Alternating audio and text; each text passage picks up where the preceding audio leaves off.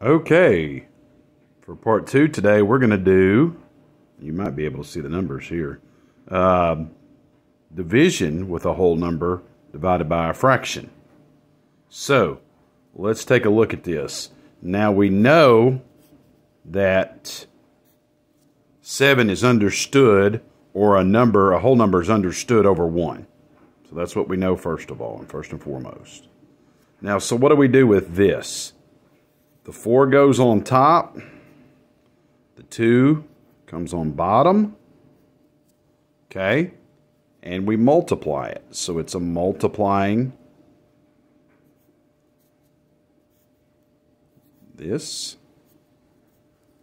All right, so now we have 28 over 2. Okay? Or if we reduce it, you can divide by 2, and it's 14 over 1, or it's 14. So, the answer to 7 divided by 2/4 is 14.